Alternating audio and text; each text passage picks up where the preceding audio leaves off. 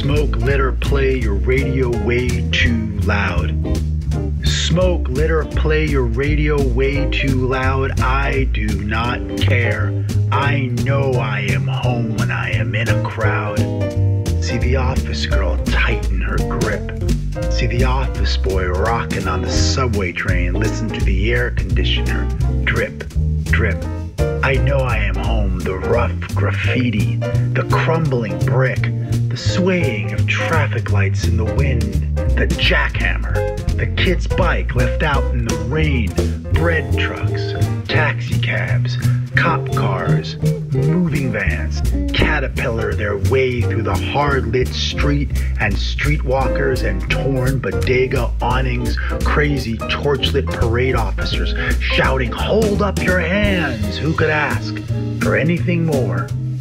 One with hard hat, one with the transit worker, one with the crook who opens his dark eyes like a pay envelope, the pretzel guy, the undocumented construction worker, this or that old man sitting on a green bench or playing checkers. I am the missing kid, fresh out of juvie. I spit out my teeth like a saxophone. I am the wet salt taste of the Hudson River water smokestacks on the horizon. I am rats in apartment buildings, rats in warehouses, under dance floors, in the subway tracks. I dance when the ballerina dances.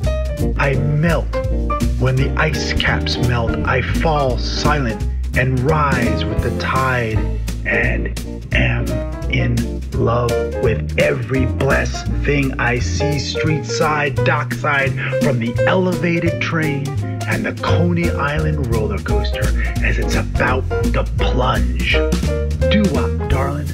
Stand outside the Italian bakery in the snow with me. The busker, the snitch, the thrush, and whir of pigeon wings. These are my noises.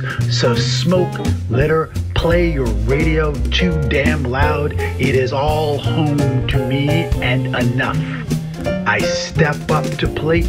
I take my swings. I step up to the bar. I have another.